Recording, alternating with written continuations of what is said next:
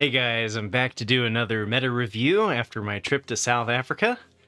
And this week I've got 12 decks. We're going to start things off with a budget deck and then go over the best of 3 tournament winners and then the best of 1 according to the Untapped tracker. So to start things off here, we've got a budget Izzet Artifacts deck that was made by Saffron Olive on MTG Goldfish.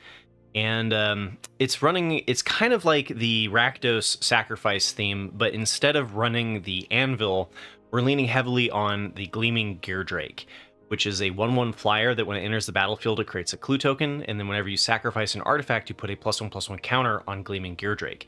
So you can create, you've got the artifact generators like the Voldaren Epicure, the Spyglass Siren that creates a map token, and then you've got cards like Voltage Surge where you can sacrifice the artifact and then grow your Gleaming Geardrake every time that you're sacrificing an artifact. We've also got Case of the Filched Falcon, which can put 4 +1/+1 counters on an non-creature artifact, and it becomes a bird with flying.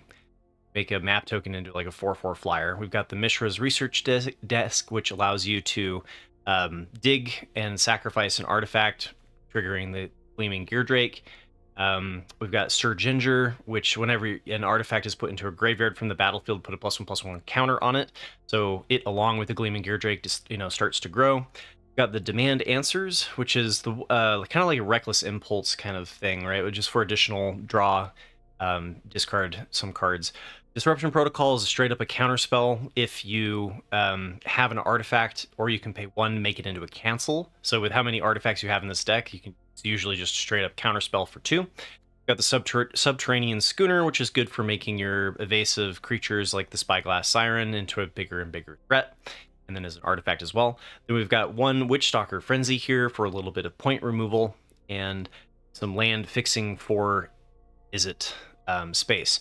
Now, it is a fair amount of rares, but the reason why it's labeled as budget is because it is, the paper price of the deck is quite cheap. It is a best of 3 list, so the sideboard has 2 Disdainful Strokes, 3 Negates, which you're going to be bringing in against your control matchups, anything with like Sunfall, Domain, etc. 2 more copies of the Witchstalker Frenzy if you need a little bit more point removal, and then Flame Blessed Bolt, as well as a Braid, or a good for additional point removal, or if you need some artifact hate. We've got Urbrask's Forge, which can be a pretty good card to bring in, and then this gives you some just late game inevitability and some answers to if your opponent is running something like Sunfall and is missing that artifact hate. And we have 1 more copy, or so a third copy of Witchstalker's Frenzy for a total of 4 in the list.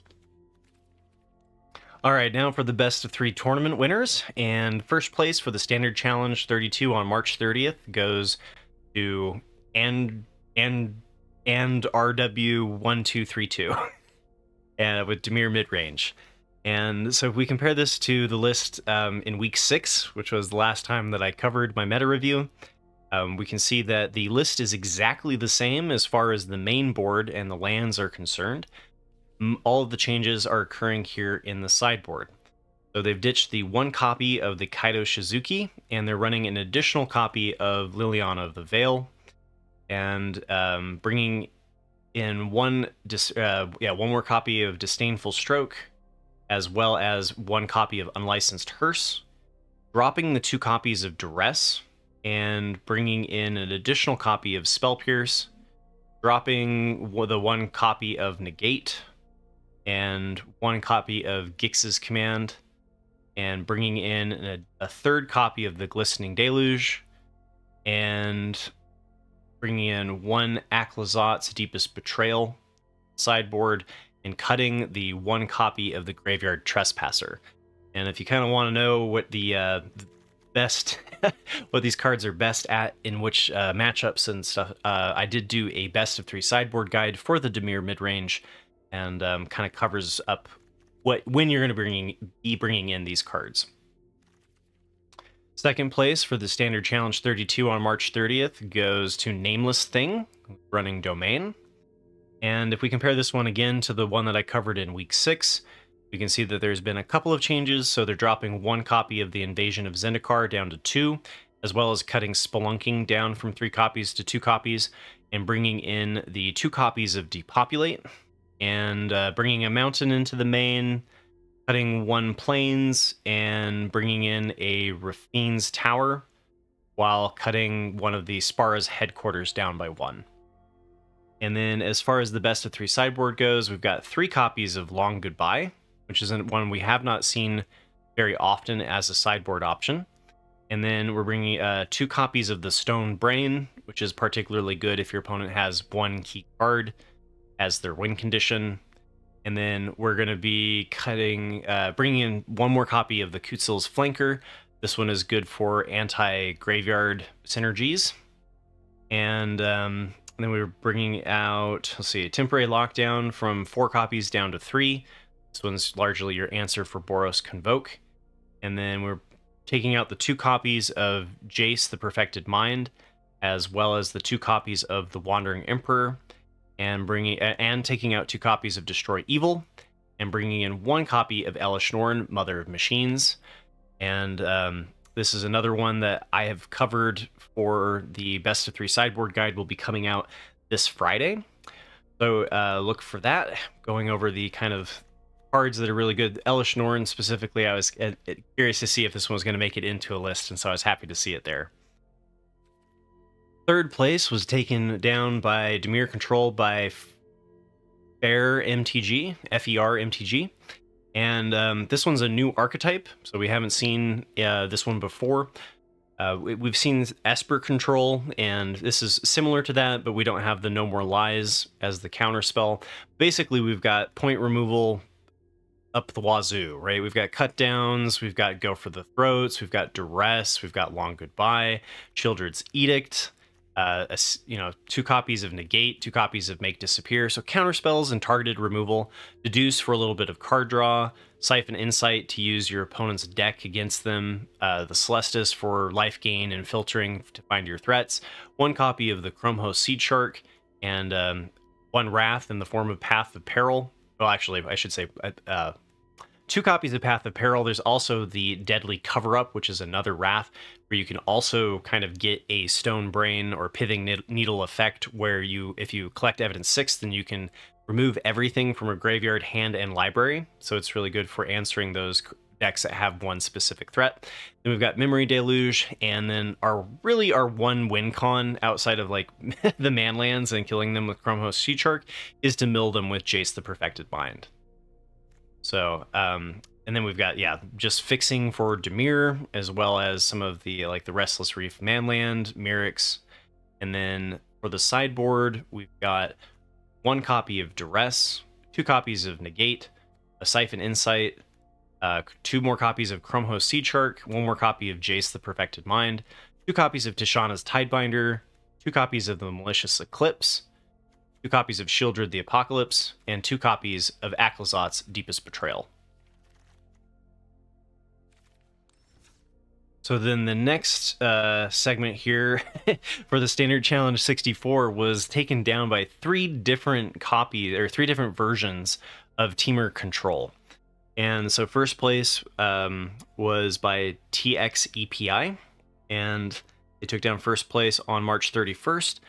And this one is sort of similar to, it has a lot of similarities to the Sultai Landfall deck with Slogurg, but instead is running red instead of black, and going in so that we can bring in an additional Wrath of Ill-Timed Explosion, and lean kind of heavily into the Virtue of Strength, which allows us to take advantage of the cards that we've milled from like the Philology Archaeologist, the Aftermath Analyst, and bring those lands back to play, and then make it so that those lands tap for 3 times as much mana. You get a huge amount of mana, and then the question is what do you do with that mana to win? Some lists were like exploring like Doppelgang and things like that, but this one is doing World Soul's Rage, which allows you to deal X damage to any target, and then also allow you to put X lands from your hand or graveyard onto the battlefield tapped. So it fits into the Aftermath Analyst kind of mill strategy. And then we've got Nissa Resurgent Animist, which was part of that Sultai Landfall. Similar to here, we're going to be running the Cabareti Courtyards and such, that when they enter, you sacrifice them and gain a life. And because of how often you're cycling this can actually lead to a fair amount of life gain to help stabilize against aggro. This person was bringing in Kellen, Inquisitive Prodigy, which helps us with the kind of the land ramp strategy as well.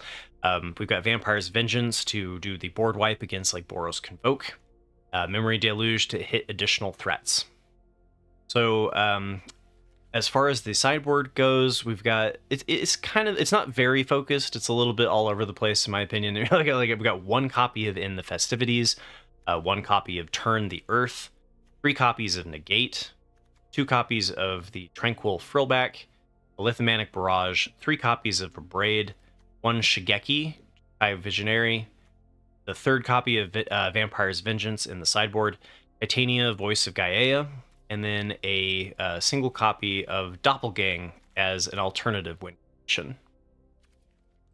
So second place was taken down by Giga Chad Sigma Male with Temur Control. And if we compare this one to the one that won first place, we can see this one was not running the 2 copies of Kellen Inquisitive Prodigy, as well as deciding to take the 2 copies of Vampire's Vengeance out. And instead we're bringing in 1 copy of a Braid in the main, 1 copy of the Galvanic Iteration, which allows you to copy your next instant or sorcery spell, so you can end up doubling up on a World Soul's Rage for your win condition. We've also got Splendid Reclamation, which is a way to trigger kind of like the Aftermath Analyst, returning all of your cards from your graveyard to the battlefield, which then triggers the Courtyard Desacrificing and like thin your deck of all of your lands. And then we've got 1 copy of Spelunking, which allows our lands to enter the battlefield not tapped. And if you were playing a cave, you would gain 4 life, but there are no caves in here. They're all just lands. So I'm kind of curious about why the Spelunking is in there. It allows you to play an additional card from your hand. So it's just like the land ramp, I suppose. As far as the best of 3 sideboard goes, they are running the same exact sideboard, except for they have 2 copies of Vampire's Vengeance in the sideboard, none in the main. And they've gone down 1 copy of a Braid because they've moved it from the sideboard to the main. Otherwise, same list.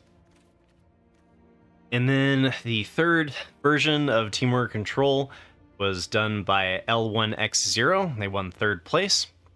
And if we compare this one to the one that won first place, we can see that they've brought the Shigeki Jukai Visionary into the main, as well as brought in the Colossal Sky Turtle, which is a way to loop infinitely through your graveyard with these 2 cards. You can use the Sky Turtle to bring back the Shigeki, Shigeki to bring back the Turtle, and so it allows you to have some interesting graveyard loops. As far as what was cut for it, though, we dropped 1 copy of the Nissa Resurgent Animist, and also this one is also not running the 2 copies of Kellen, also not running the 2 copies of Philagi Archaeologist, and it is bringing in the 1 Splendid Reclamation, as well as 2 copies of Spelunking. And then as far as the lands go, we're bringing in 1 copy of the Echoing Depths, which does give you a little, like at least 1 little cave synergy for Spelunking. And then we're also bringing in down 1 forest. So as far as the best of 3 sideboard goes, we've ditched the 1 copy of In the Festivities and brought in an additional copy of the Lithomanic Barrage. Dropped 1 copy of Negate, so only 2 there. Brought Shigeki from the sideboard into the main. Ditched Titania, Voice of Gaia, which kind of makes sense to me if you're not going to try to meld it. It's kind of, it was a little bit of a head scratcher why it was there in the first place. Bringing in 2 copies of the Tishana's Tidebinder. Works particularly well against certain matchups, Planeswalkers and like Boros Convoke.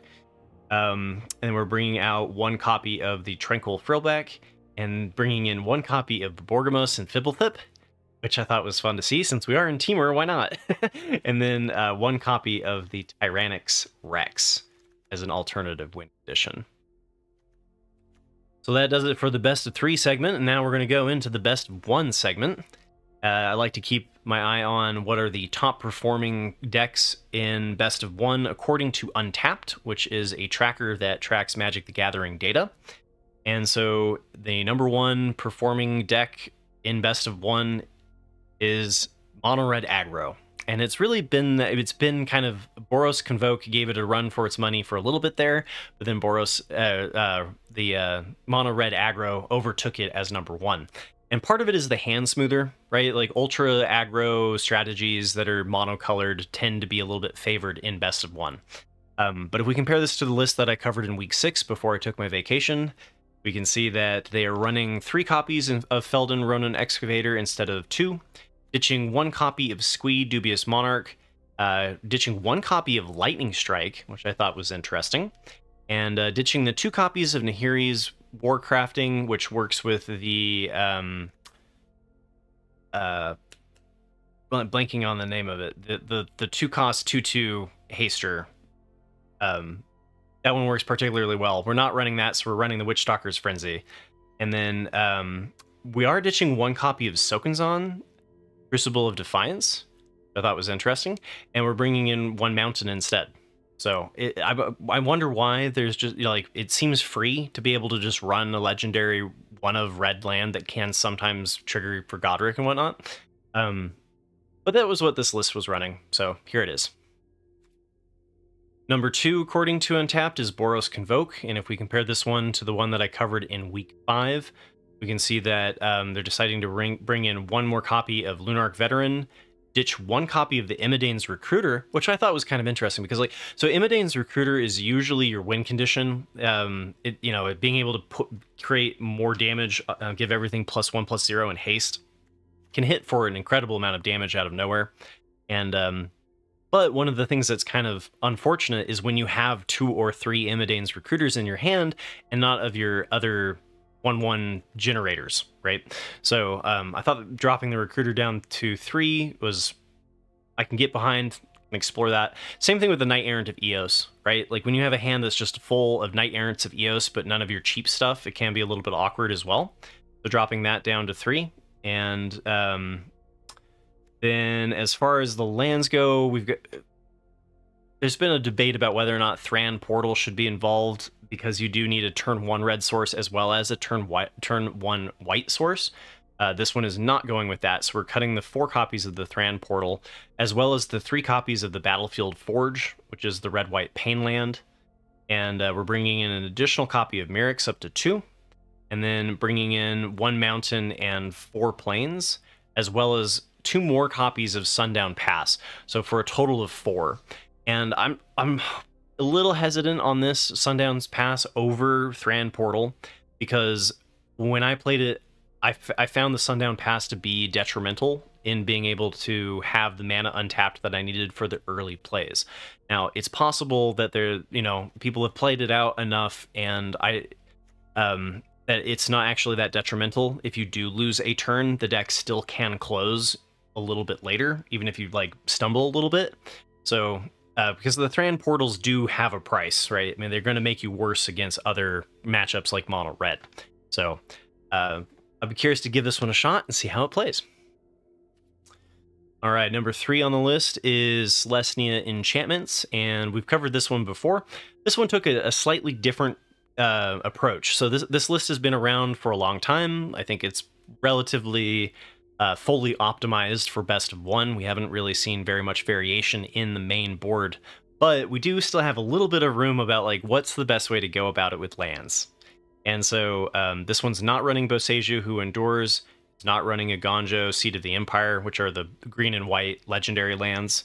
We're running only 2 copies of Brushland, and instead running 2 more forests and 2 more plains, and bringing in 1 overground farmland and cutting 1 Razor Verge thicket.